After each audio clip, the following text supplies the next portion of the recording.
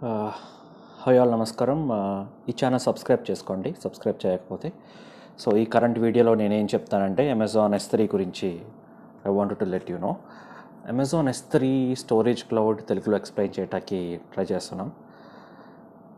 So Amazon S3 వచ్చేసి ఇదొక scalable storage cloud అంటే మొత్తం డేటాను స్టోర్ చేయడానికి ఉపయోగపడే క్లౌడ్ టెక్నాలజీ. సో ఇది ఒక S3 అనేది ఏంటంటే ఆబ్జెక్ట్ బేస్డ్ స్టోరేజ్. ప్రతిదీ మనం ఆబ్జెక్ట్స్ కింద స్టోర్ చేసుకుంటూ ఉంటాం.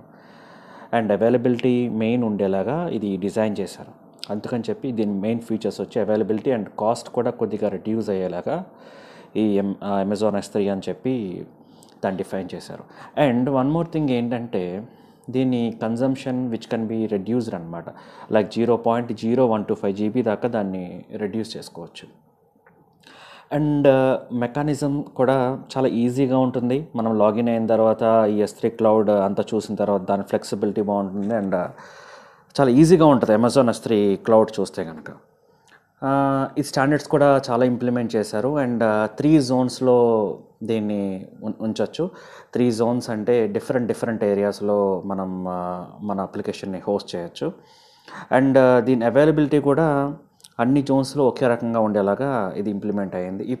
ఏ జోన్లో అయినా సరే మనం డేటా హోస్ట్ చేశాక అది డౌన్ అయితే కనుక ఇంకో జోన్లో అవైలబిలిటీ ఉండేలాగా ఇది డిజైన్ అయ్యి ఉంది కాబట్టి మనం వేరే జోన్స్లో కూడా we can able to access అనమాట. సో ఆ రకంగా దీన్ని ఇంప్లిమెంట్ చేశారు. And the place of request for archival ఏంటంటే దీంట్లో ఆర్కైవల్ మెకానిజం ఉంది. మనం దగ్గర చాలా డేటా ఉన్నప్పుడు మనకు కావాల్సినప్పుడు రిక్వెస్ట్ పెడితే కనుక ఆర్కైవ్ చేసుకోవచ్చు. కొద్ది టైం పడుతుంది. It will take some time 3 hours 4 hours consumption అనేది ఉంటుంది. కానీ 3 to 4 hours మనకి మొత్తం ఆర్కైవల్ అనేది మొత్తం డేటా అంతా బ్యాకప్ అయిన డేటా అంతా అవైలబుల్ ఉంటుంది. సో ఈ రకంగా రిక్వెస్ట్ వచ్చిన తర్వాత కొంత టైం పడుతుంది. ఆ టైం తర్వాత అవైలబుల్ ఉంటుంది. సో అది కూడా వన్ ఆఫ్ ది అడ్వాంటేజ్. ఇంకొకటి ఏంటంటే ఈ S3 అనే దాంట్లో అన్ని ఆబ్జెక్ట్స్ రూపంలో మనం సేవ్ చేసుకుంటూ ఉంటాం. It's a container by using name spaces. మనం అంత నేమ్ స్పేసెస్తో మొత్తం యూనిక్గా ఎవ్రీ కంటైనర్లో డేటా అనేది ఉంచుతుంది కాబట్టి నేమ్ స్పేసెస్ అనేవి యూనిక్ కదా. సో ఆ రకంగా పెట్టుకోవచ్చు.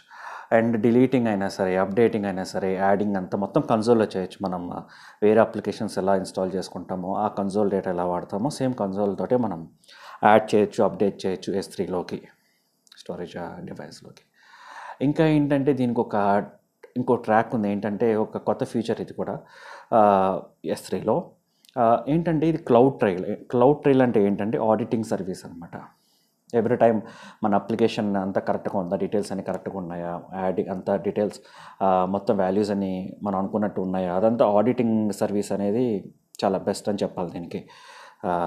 అండ్ ఇంకేంటంటే బకెట్ పర్మిషన్స్ కూడా చాలా బకెట్స్ ఏంటంటే మనం ఇక్కడ S3లో ఈ లాంగ్వేజ్ బకెట్స్ అని చెప్పి మాట్లాడుకుంటూ ఉంటాం.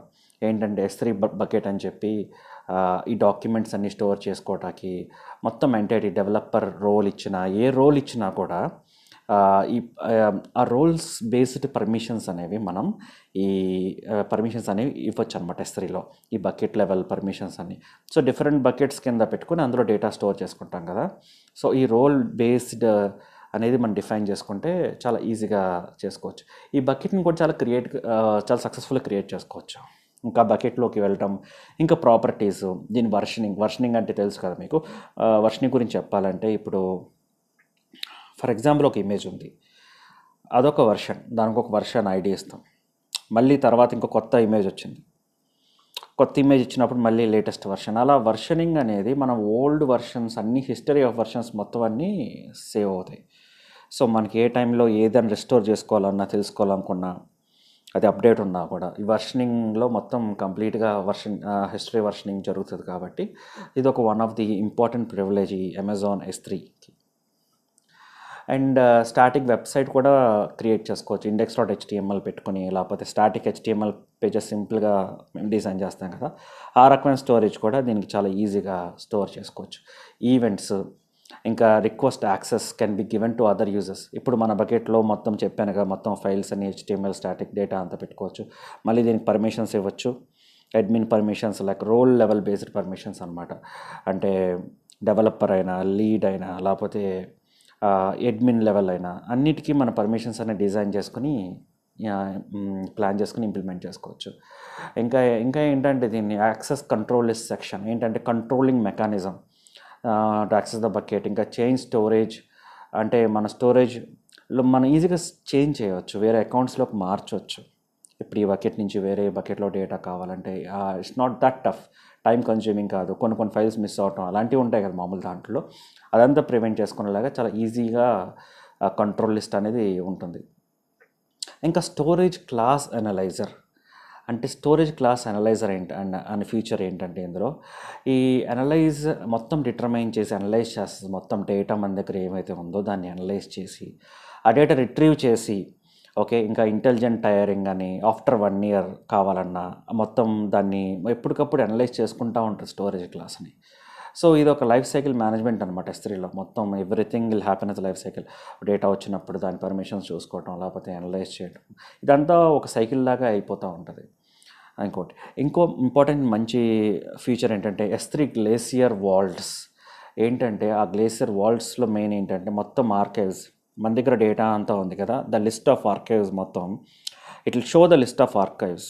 ఏదంటే Amazon glacier before S3 Amazon glacier ఎలా ఉంటుంది, ఇప్పుడు ఆ డేటా ఎలా ఉంటుంది, అదంతా చాలా క్లియర్గా మనం ఆర్కైవ్ ఉంటుందన్నమాట. ఆర్కైవ్ అంటే తెలుసు కాబట్టి పాత డేటా అంతా మనం స్టోర్ చేసుకుంటాం కదా, అది ఆర్కైవ్ అని అంటుంటారు.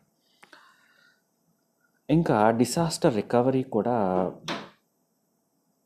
చాలా చాలా ఇంపార్టెంట్ రోల్ ప్లే చేస్తుంది. సౌండ్ వచ్చిందని. ఓకే, ఈ డిసాస్టర్ రికవరీలో మెయిన్ ఏంటంటే సో ఇంకో వేరే రీజియన్స్లో మనం అప్లికేషన్ హోస్ట్ చేసినప్పుడు దాన్ని సపోర్ట్ చేయాలంటే కనుక ఈ క్రాస్ రీజియన్ రెప్లికేషన్ అనేది ఎంటైర్ బకెట్ ఉంటుంది. వేరే రీజియన్స్లో మొత్తం అప్లికేషన్ డౌన్ అయినప్పుడైనా ఇంకేదైనా జరిగినప్పుడు ఈ disaster recovery is the best in S3 అనమాట. So multiple blockers logging in data and same region replication అనేది చాలా ఈజీగా ఉంటుంది. ఇంకోటి ఏంటంటే ఆబ్జెక్ట్స్, మొత్తం everything is objects in Amazon S3. So S3 ఆబ్జెక్ట్ని lock చేయడానికి చాలా ఫేవరబుల్గా ఉంటుంది. ఇంకా ఫినాన్షియల్గా డేటా పాస్ చేయటం, ఇంకా ఇమ్యూనబుల్ ఆబ్జెక్ట్స్ పాస్ చేయటం, ఇవన్నీ చాలా కంఫర్ట్గా అండ్ కన్వీనియంట్గా ఫ్లెక్సిబుల్గా ఉంటుంది. ఇంకా డేటాను కూడా మనం బాగా మేనేజ్ చేయొచ్చు.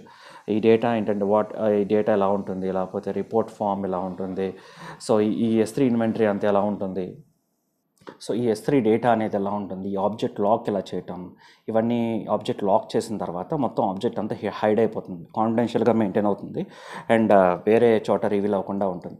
ఇంకా బ్యాచ్ ఆపరేషన్స్ కూడా చాలా ఇంప్లిమెంట్ చేయాలి. బ్యాచ్ ఆపరేషన్స్ అంటే ఏంటంటే ఒక టైంలో ఒక సర్టెన్ అమౌంట్ ఆఫ్ టైంలో బ్యాచెస్ రన్ చేసి ప్రాసెసింగ్, బ్యాంక్ స్టేట్మెంట్స్ అన్ని, బ్యాంక్ అంతా ట్రాన్సాక్షన్స్ అన్నీ ఈ బ్యాచ్ ప్రాసెసింగ్ అంటారు. అంటే ఆ టైంలో మీకు Friday, Saturday, Sunday leave holiday ఉంటుంది కాబట్టి మీ ట్రాన్సాక్షన్స్ అన్ని మండే మార్నింగ్ అంతా అవుతుంటాయి, అప్డేట్ అవుతుంటుంటాయి.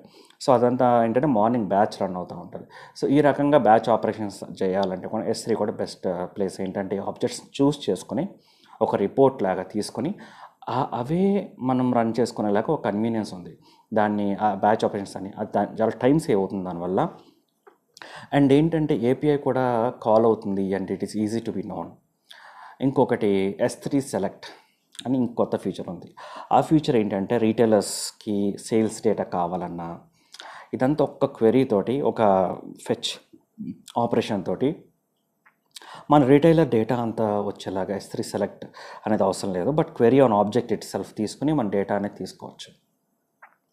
ఇంకా డేటా ట్రాన్స్ఫర్ అనేది చాలా ఈజీగా ఉంటుంది. డేటా ట్రాన్స్ఫర్కి చాలా డిఫరెంట్ వేస్ ఆఫ్ ఉంది. AWS స్నోబాల్ అని, AWS డైరెక్ట్ కనెక్ట్ అని, AWS స్టోరేజ్ గేట్వే అని, and SFTP secure file transfer protocol.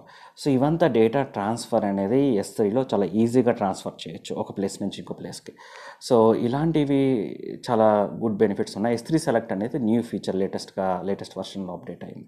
So ఇలాంటి S3 బ్యాచ్ ఆపరేషన్స్ అనే ఫీచర్, మేనేజింగ్ డేటా అని, S3 ఆబ్జెక్ట్ లాక్ అని చెప్పాను, disaster recovery, S3 glacier volts archival అంతా చెప్పాకి, స్టోరేజ్ క్లాస్ అనలైజర్, ఇంకా access control list selection, ఇంకా bucket create చేసి permissions ఇచ్చి రో లెవెల్ పర్మిషన్స్ ఇవ్వడం, ఇంకా ఆబ్జెక్ట్ ట్యాగ్స్ ఒకటి, సో అండ్ ఇవన్నీ ఇంకా స్టాండర్డ్స్ మెకానిజమ్స్ 3 జోన్ అవైలబిలిటీ ఉంటాయి. లాగా ఇవి చాలా మెయిన్ ఇంపార్టెంట్ ఫీచర్స్ అండ్ మెయిన్గా అమెజాన్ S3లో ఇవే ఉంటాయి. మీరు అండర్స్టాండ్ చేసుకుంటే మెయిన్ ఏంటంటే ఈ టూల్ మనం చూసి లాగిన్ అయ్యి అర్థమవు చేసుకుంటే అది ఇంకా ఈజీగా ఉంటుంది. ఈ ఫీచర్స్ అనేవి మ్యాక్సిమం మోస్ట్లీ ఇవే చాలా బెనిఫిషియల్ ఉంటాయి. నేను ఆల్మోస్ట్ కవర్ చేసినట్టు అంటే ఇంపార్టెంట్ ఫీచర్స్ అన్ని 1 or 2 maximum mostly important features అన్ని కవర్ చేసినట్టు.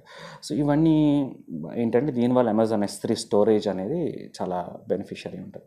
సో నెక్స్ట్ ఇంకా వేరే వేరే AWS సెషన్స్ కూడా నేను చాలా సింపుల్గా తెలుగులో చెప్పడానికి ప్లాన్ చేస్తున్నాను. Okay, please subscribe if you dent. Okay, thank you.